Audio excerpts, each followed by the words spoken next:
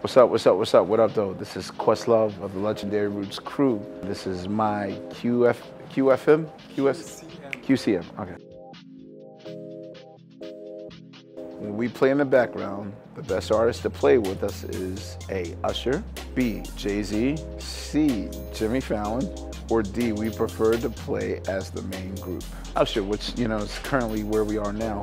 Then again, when we would play with Jay-Z, one of my favorite moments was the time when we were doing the Unplugged record, there was a Toys R Us open across the street and they were closed. This is the first time I've ever seen someone really powerful do something like of Michael Jackson level. This is like December of 2001. The brand new Xbox had just arrived at Toys R Us, which is going on sale next week. Get them to send like 16 Xboxes over for him and all of us to play with. Like, we were the first ones with the Xbox. With Jimmy Fallon, we've got a new lease in life and a new lease on a whole new audience. Collaboration is the name of the game, but I will say that there's a perfect sword in playing with Jimmy Fallon, because at least on Jimmy Fallon's show, all those people that you mentioned can come on the show and perform with us still.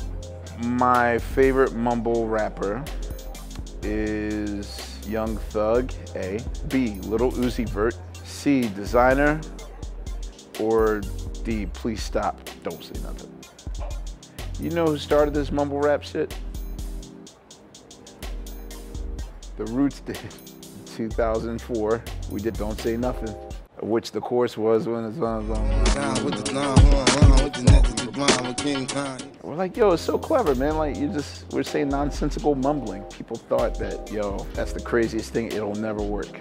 We were visionaries. The Roots started mumble culture. My favorite rapper from Philly is A, Meek Millie, B, Beanie Siegel, C, Allen Iverson. I forgot Allen Iverson used to rap. Or D, Black Thought.